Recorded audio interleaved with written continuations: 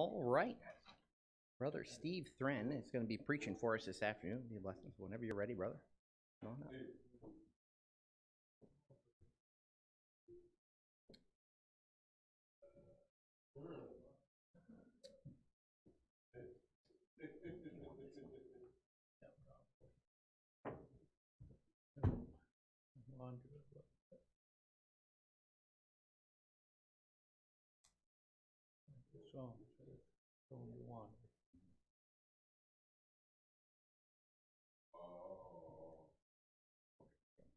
All right.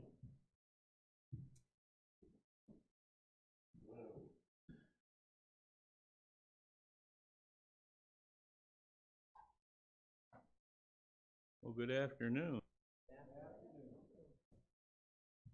I'm going to move this until Brother Cobb is not here. I will move it.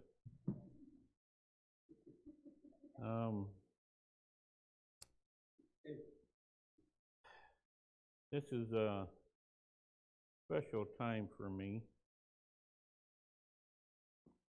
It may very well be the last time I ever stand in this pulpit. And I remember the first time I stood here 8 years ago. And I probably, other than the church I pastored in Indiana, I probably have preached in this pulpit more than any other pulpit in my life. And it's an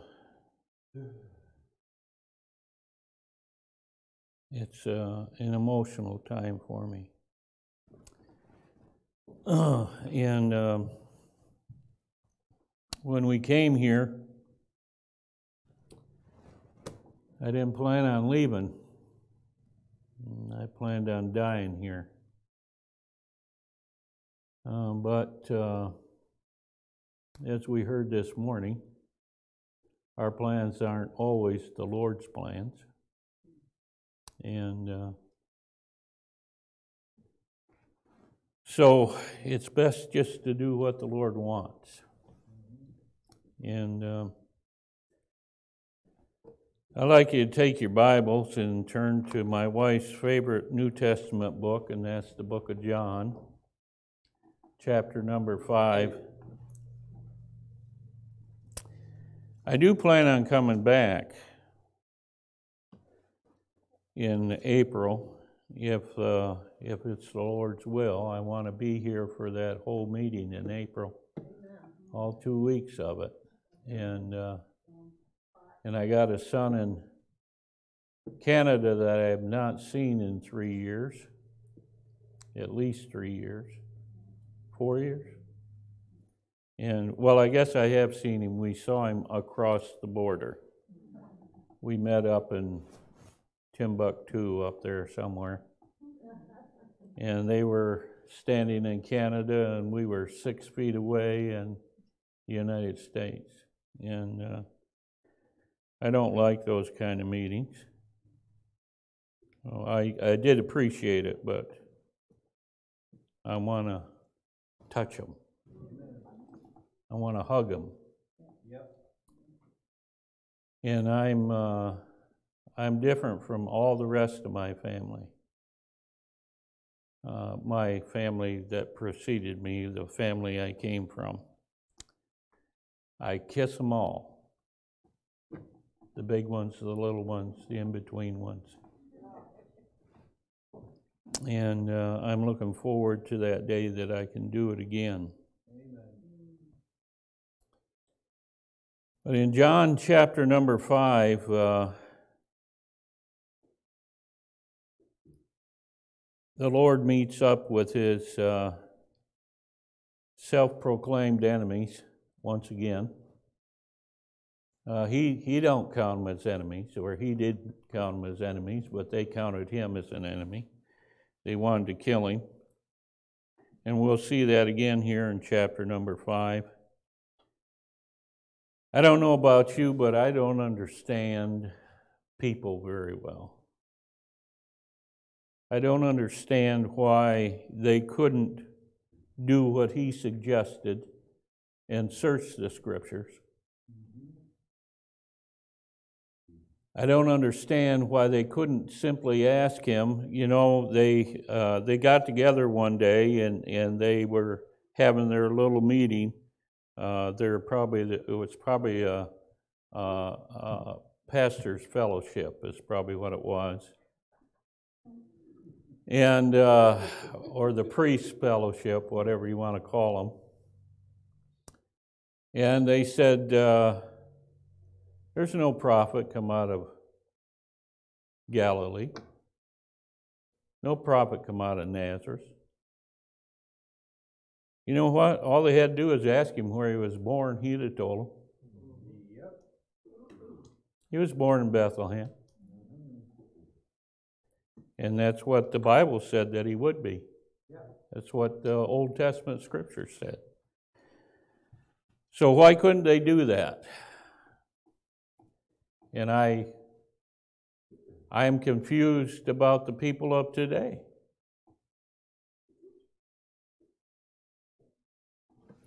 This right here, it's either God's word or it's not. There's nothing in between.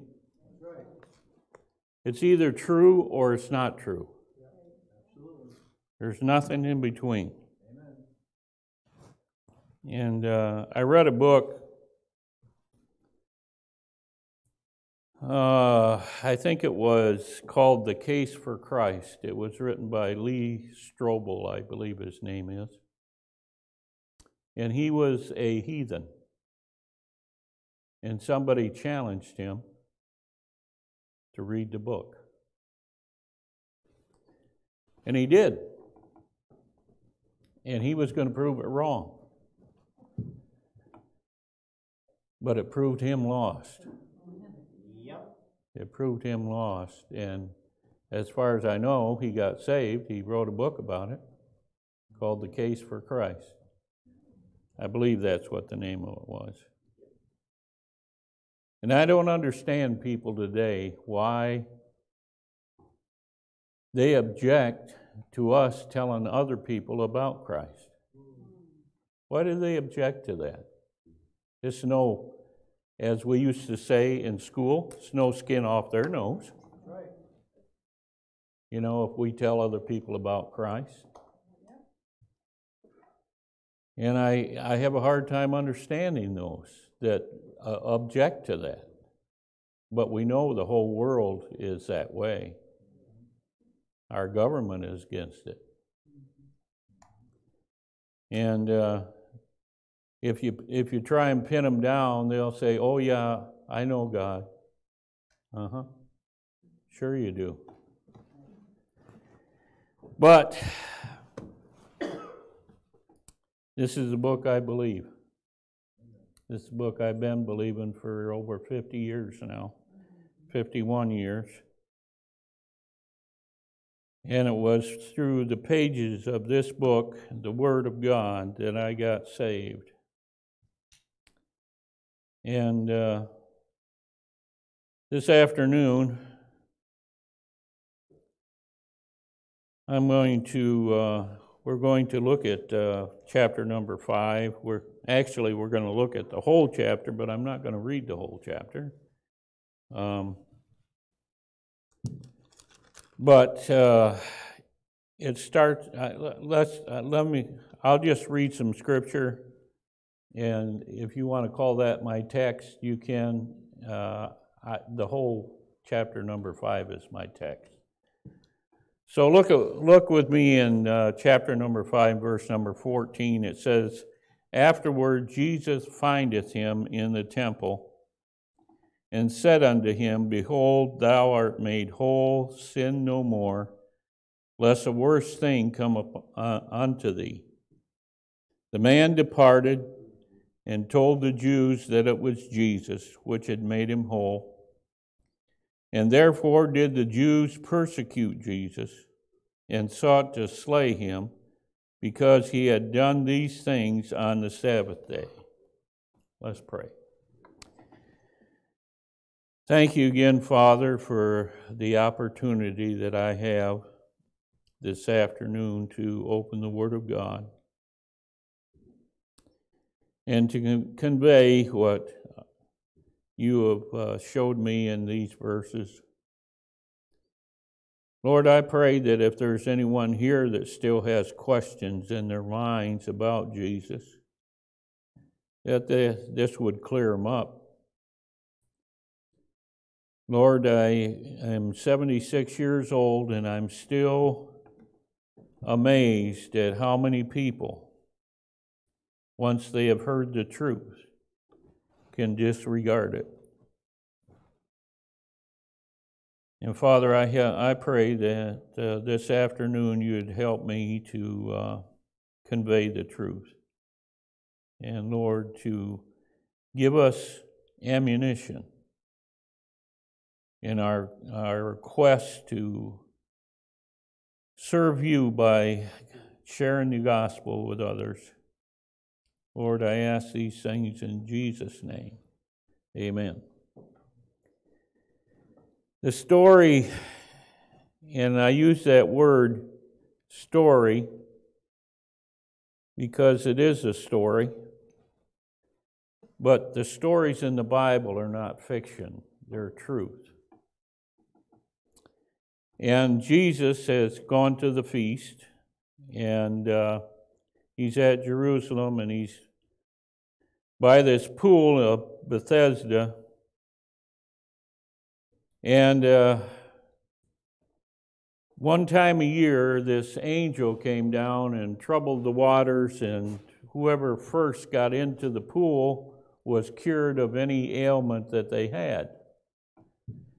And Jesus saw this one man laying there. He had been there for 38 years, or he had I don't know how long he'd been laying there, but he had this ailment for 38 years. A long time to be sick. And Jesus asked him if he wanted to be healed. And the man said, "How can I? There's no one here to help me." Said, "Every time the waters are stirred, as I'm going down, someone gets there before me." And it was because of his ailment he couldn't get down there. Jesus said, "Rise up and walk, take up thy bed." Yeah. And he did. And our son David wrote a song, it's called "He Made Me Whole." And that's the only way Jesus heals. He does it all the way. He makes them whole. So the man he took up his bed and he's walking, or he's going, and the Jews, of course, they say, "What are you doing? It's the Sabbath day. You're not supposed to be working on the Sabbath day." And he said, "Well, this man healed me and told me to rise up and walk." And they asked him who it was, and he said he didn't know because Jesus didn't hang around. He just kept moving on. And so later on, Jesus finds him and reveals to him who he is. And so they go back where we read in the scripture. The man goes back and he went to the Jews and told them it was Jesus.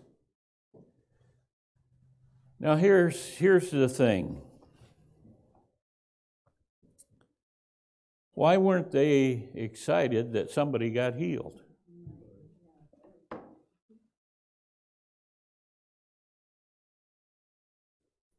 Every time Jesus did a miracle, he made people mad. The Jews, the chief priests and the scribes and Pharisees, the Sadducees. I always wondered, little rabbit trail, why did they call them Sadducees? I was going to look that up and find out where it came from. but I think I figured it out without even looking it up. They didn't believe in the resurrection. They didn't believe in heaven. They didn't believe in angels.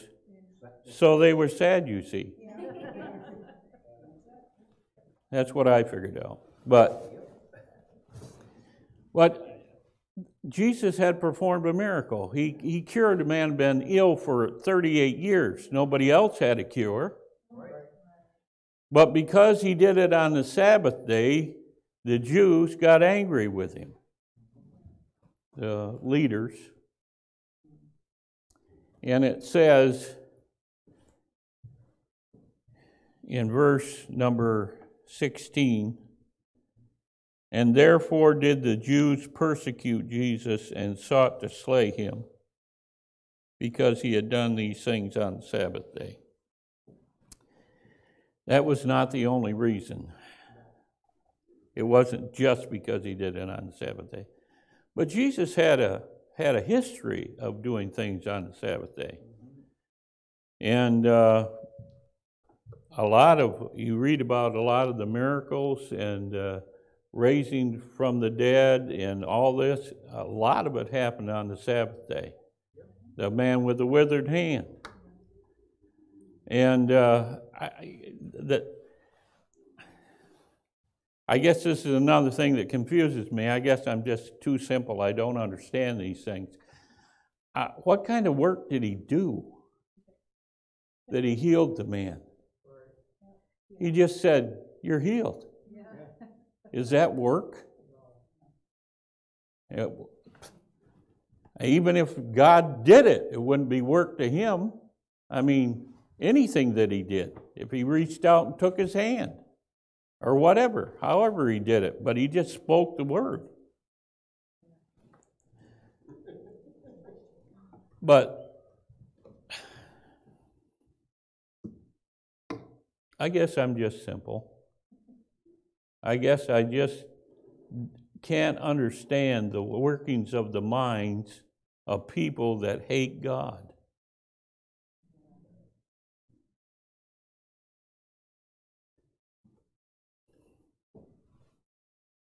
I want to give you 4 witnesses that they should have understood, that they should have grasped if they were really searching for God, which they were not. You know what they were worried about? Their position, their power. That's what they were afraid of. Who is this man?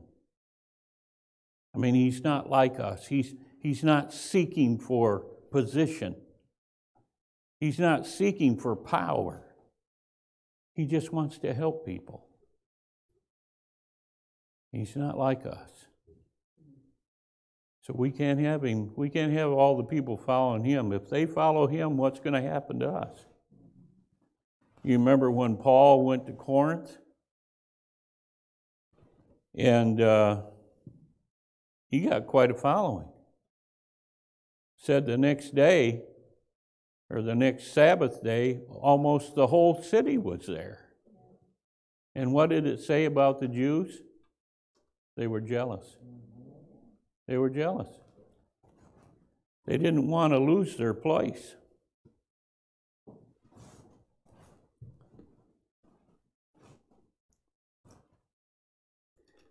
Turn with me to the end of John. I had to turn a page. Maybe you don't even have to turn a page, but I had to.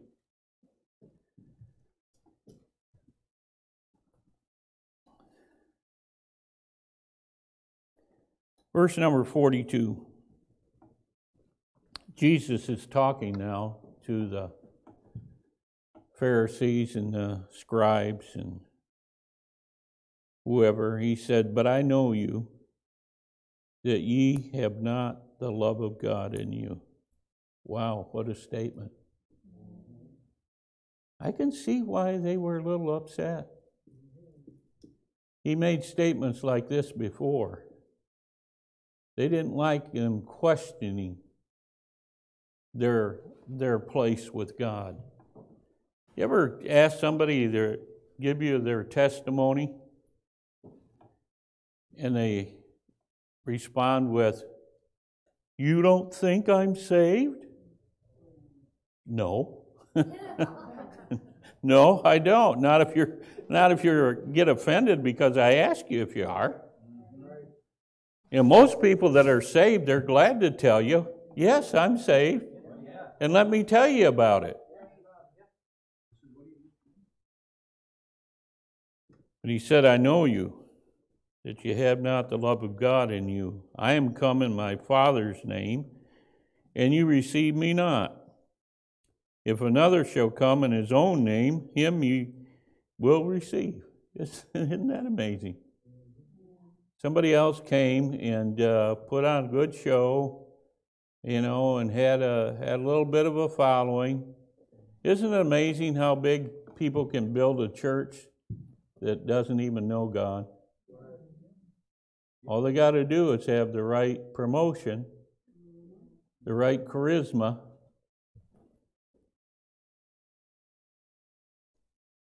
Verse 44, how can you believe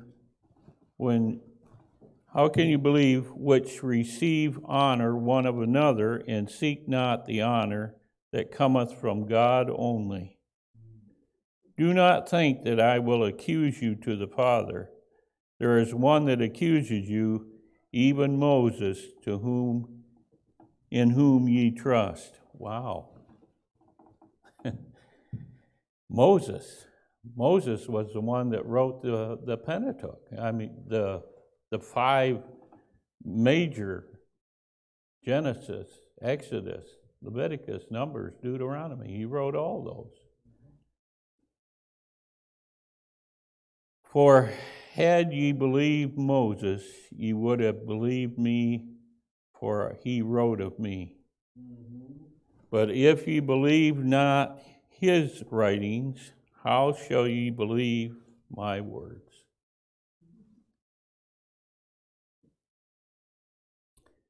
Witness number one, the witness of the writings. Jesus said in verse number 39, "Search the Scriptures, for in them you think you have eternal life, and they are they which testify of me." Search the Scriptures, the witness of the writings. People who will say, "I just can't believe that," they need to read the book. When I got saved, I was 24, and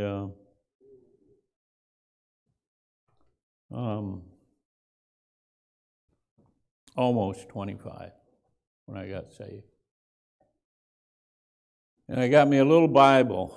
It was only yay by yay. It was blue plastic cover on it.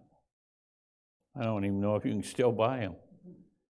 And it was real small, but that was when I had good eyes and I could read. And I took that Bible to work with me. I worked for General Motors in Lansing, Michigan, at the Oldsmobile plant. That tells you how long ago. They don't even make Oldsmobiles anymore. And I worked on the engine line. And I put heads on one side of the engine and bolted it down. And I had to do one every 18 seconds. You said, "Wow, that's pretty fast." Well, when you got good at it, I could work about 6 engines ahead. And I'd work 6 engines ahead, and I'd get out that little Bible and I'd read. And when the other one got up there, I could do it again. And I don't know how long it took me, but I read the whole Bible. Not at work. I mean, I took it home with me too. But I read the whole Bible, and you know what? I didn't know any more before I read it than I did after I read it. But, you know, there was something that I knew that I had to have, and I knew it was in that book. I knew it was in that book. I wanted to learn about the God that would save me, because I knew me. I knew what I was. I knew what I had been. And I wondered, why would God love me enough to go to the cross for me? And I've been reading the Bible ever since.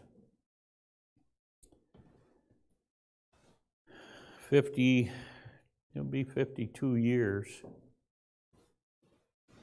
in May of, it'll be 53 years. Oh, I've been saved longer than I thought I had. But 53 years in May of next year. And I still haven't grasped everything that's in it. And I never will. I never will. But what God has put in the Old Testament scriptures, it tells His story.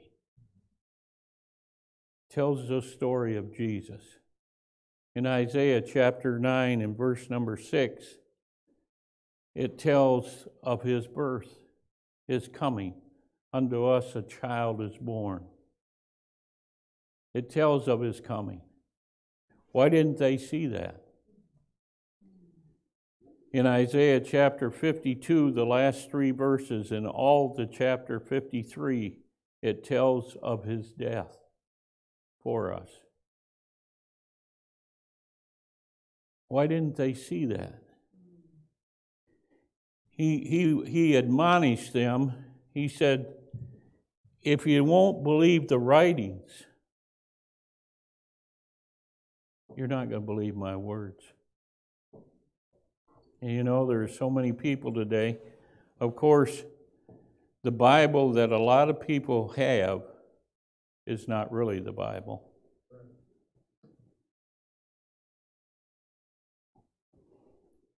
I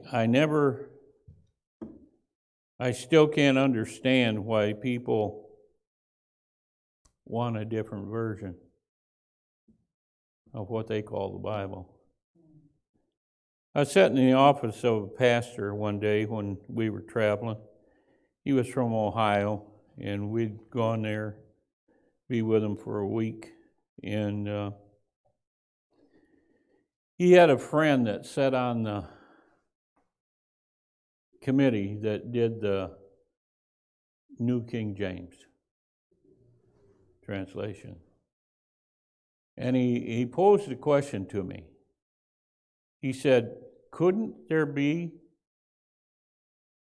a updated version? I said, why would you need one?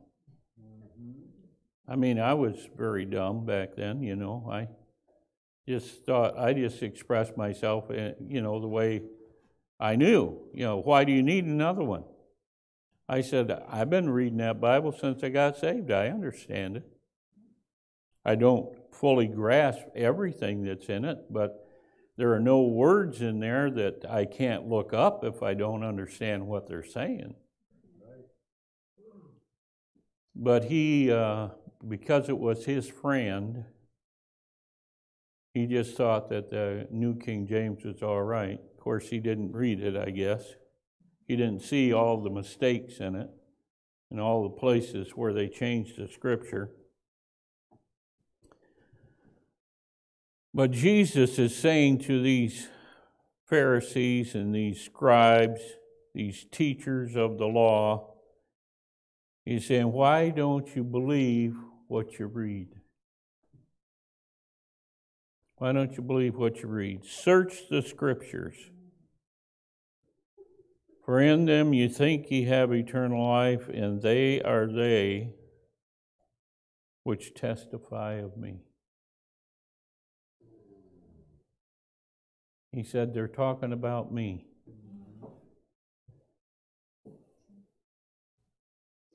The second witness, not only the witness of the writings, but the witness of his words.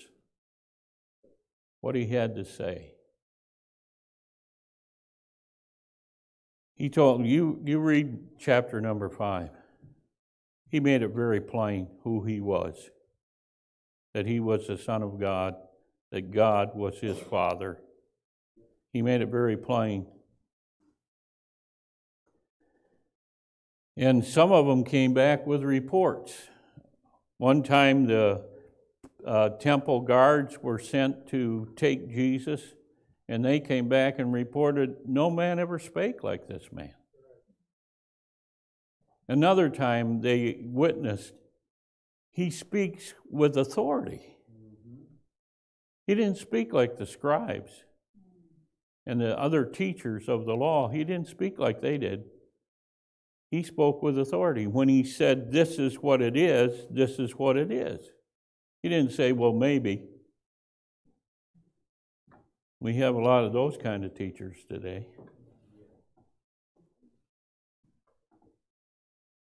But he said, if you don't believe the writings, you're not going to believe my words.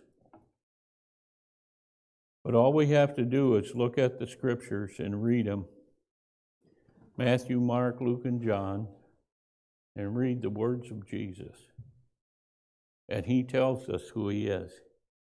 I had somebody tell me one time, they said, well, Jesus never really said, I am the Son of God. He never really said that in the Bible. Oh, really? In Mark, I forget what chapter it is, might be 15. The chief priest asked him, he said, are you the Son of God? He said, I am. Now, isn't that saying that he is the Son of God? With his answer? He said, I am. He didn't go on to say, I am, but he just said, I am. And people, you know who the Sadducees remind me of? They remind me of our higher critics. You know, the ones that started in Germany. And they want to take apart the Word of God and explain. You were talking about Isaiah this morning. And they want to divide Isaiah up into about 5 different things, you know. This is Isaiah, and this is somebody else, and this is somebody else, and this is somebody else. Because there's no way that Isaiah would know 140 years before it happened that the king's name was going to be Cyrus. What's the matter with those people? They don't know that God knows your name before you were born.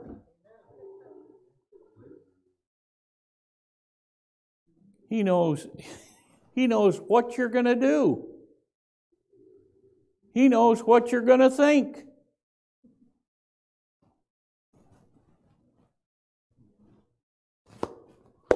Grasp a hold of this. At one time, all there was God. Wrap your mind around that.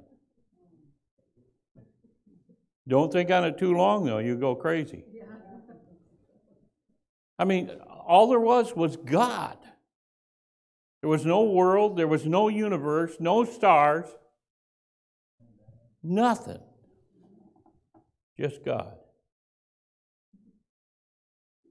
And he can't do what he says he does. And he can't tell you 140 years before it happens what the guy's name's going to be.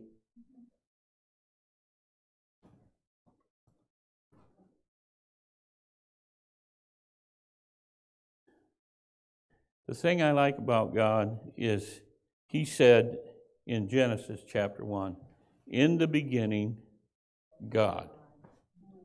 He didn't make any explanation. He didn't say, and this is because. And I was here because. It just says, in the beginning, God. Yeah, that's all there was.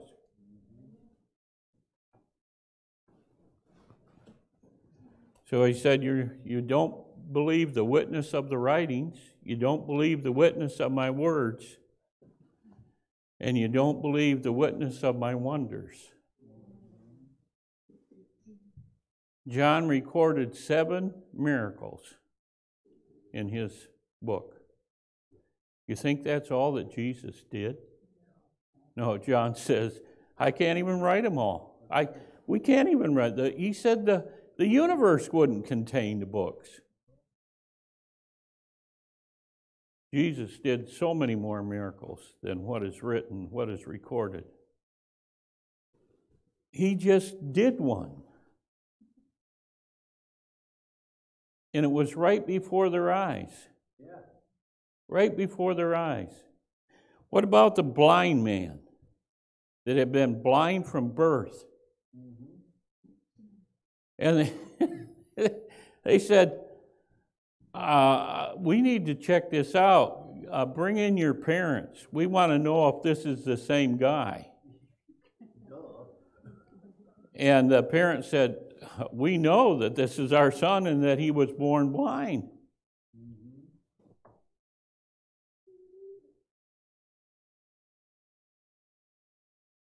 What was the matter with him? Unbelief. Unbelief. If you don't believe that book, then you might as well just put it up on the shelf somewhere.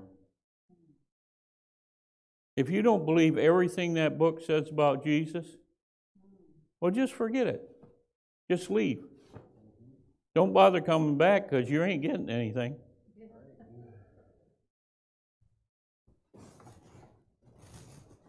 His wonders. Miracle after miracle. Feeding of the 5,000. Feeding of the 4,000. You know what's amazing to me? After he fed the 5,000, they're out there gathered again with 4,000. And he said, feed them. You know what the disciples said? How? How? All we have is 7 loaves.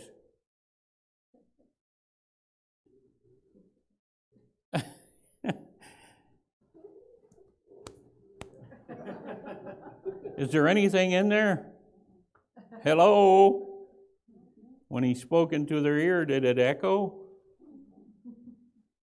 But he said, have them sit down. Set them down. And he did the same thing again. I preached a message one time, can he do it again? Can he do it again? Of course he can. He can do it. He could have done it several more times if he wanted to. Isn't it amazing? After he fed them, the 5,000. After he fed them, they came the next day and wanted to make him king.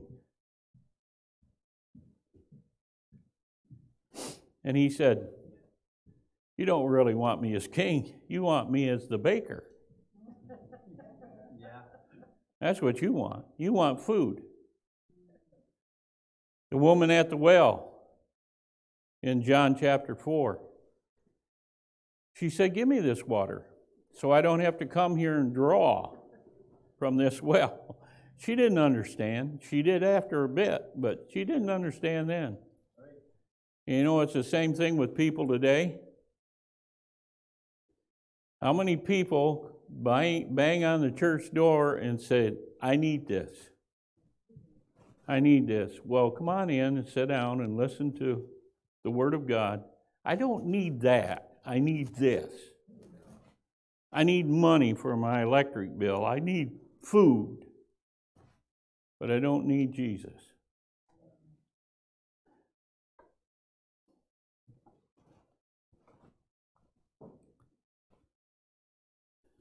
Jesus did so many wonders.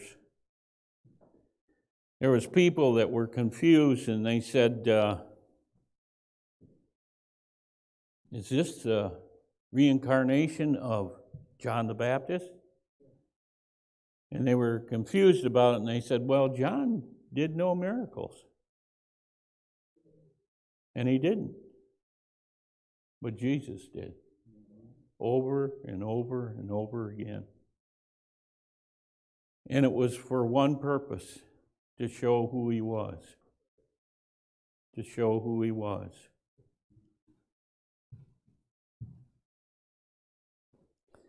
Fourthly and last, we have the witness of his walk. He did no sin.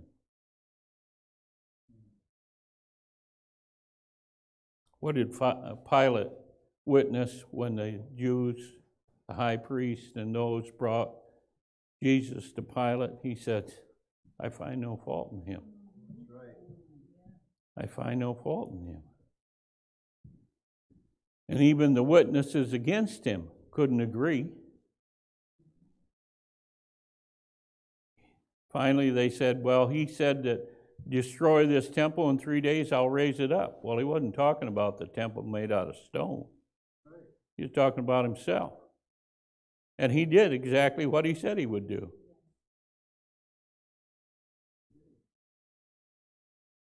A friend of ours wrote a song.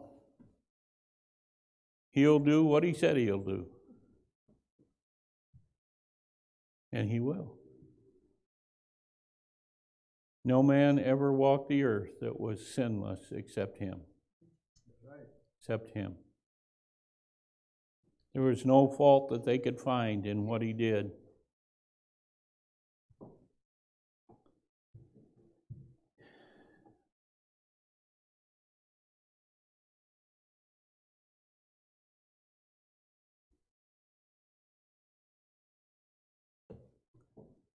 Jesus is my Savior.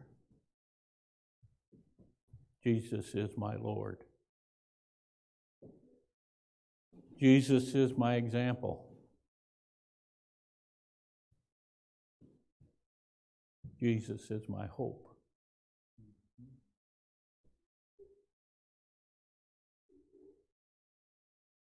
Jesus is the one I'm looking for. You know, the older you get, the more you look for that day. I think. Anyway, I do. If I never got to Kentucky, that'd be all right. That'd be fine. If Jesus wanted to come today, that'd be great. Get out of this misery. I don't want you to think I'm miserable all the time. I'm talking about the world that we live in. That's miserable. But you know, Jesus' world was miserable too when he came. We don't have any different problems than they had in their day. They're all the same. The devil doesn't tempt any different now than he did then. Still the same. The devil still has his group that are still fighting against what Jesus wants. Most of them are called senators and representatives and governors, presidents.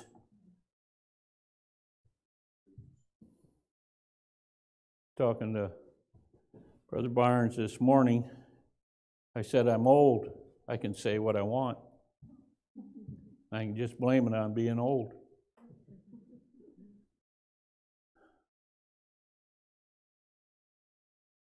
But I got 5 children.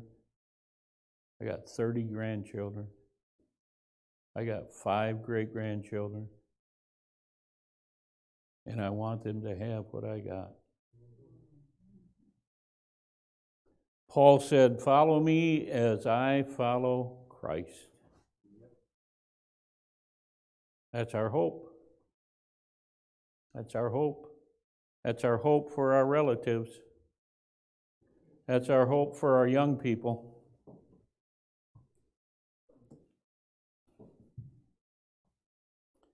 Follow Christ.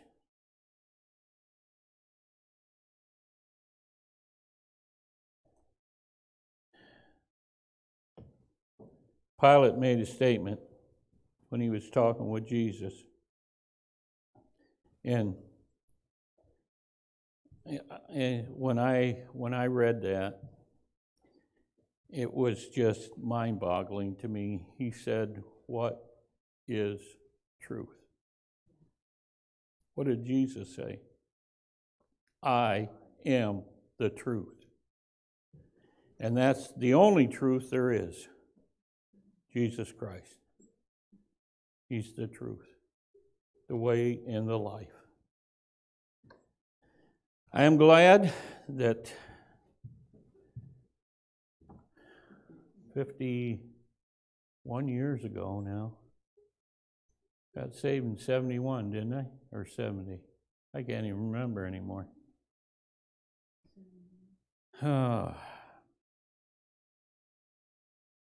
When was Steve born?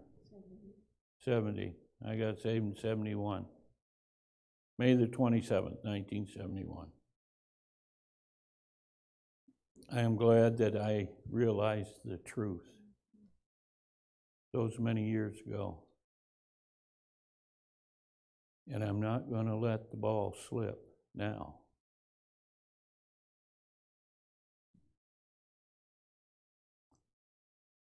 There's a song that goes, "I've come too far to look back." I don't really like that song. I'll tell you why. I don't even think about looking back. I don't even think about it. What's back there?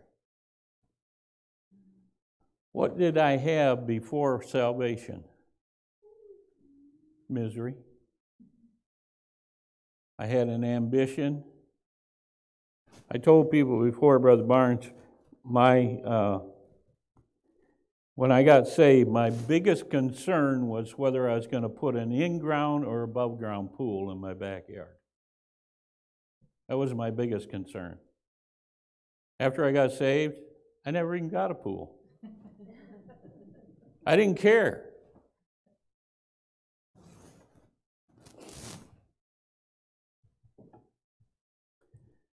Jesus Christ has been my life since I've been saved. I don't like it when people talk down about Christ. I have threatened before in my younger days to do something about it. I never did. I never got violent. I wanted to. Remember going with my pastor right after I first got saved. I went with my pastor and we were out door knocking and went to this guy's house and he invited us in. We sat down on the couch and was talking to him about the Lord. And he said something very derogatory about the Lord. I jumped up off the couch and I went right over to him with my hands clenched. And I said, "You can't say that about my Lord." And my pastor jumped up right after me and grabbed a hold of me and said, "Steve, this is his house. He can say what he wants to say." Okay. I remember going to Bible college and coming home after the first semester. Been there one semester. And I came home and I wanted to go out on the street corners. This was in 1971 or 72. And I wanted to go out on the street corners and find every hippie I could, set on him, cut his hair, and witness to him while I was doing it. But I didn't do that either. But you know what? People that don't know Christ are just like what I was when I didn't know Christ. They just don't know. They don't know. And they need compassion, not cruelty. They need someone that cares. And that someone is Jesus Christ. That's why he went to the cross. And they need someone that will tell them what Jesus did for them. And that's our job. That's our job. And it's not going to be well received a lot of times. Wasn't well received in Jesus' day. I mean, Jesus was standing right there before him. He said, I am the way. He was telling that to Thomas, old doubting Thomas. But you know, when they went to Bethany, when Lazarus died, and he said, let's go to him. Thomas was the one that said, let's go with him. Let us die with him. He thought they were going to die. So he wasn't doubting then.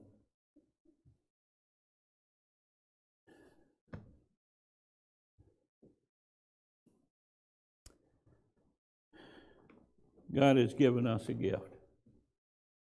That gift is Jesus Christ.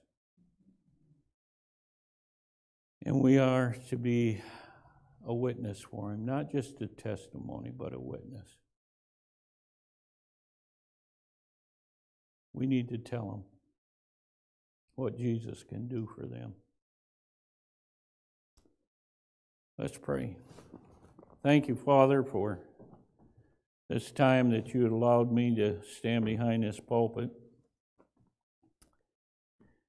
Thank you for the witness of the writings, for the witness of Jesus' words, for the witness of his wonders, and the witness of his walk. Thank you, Father, that we have seen this and we've embraced it. Help us to be a witness with our words, that others might see it also and be saved. We ask these things in Jesus' name. Amen.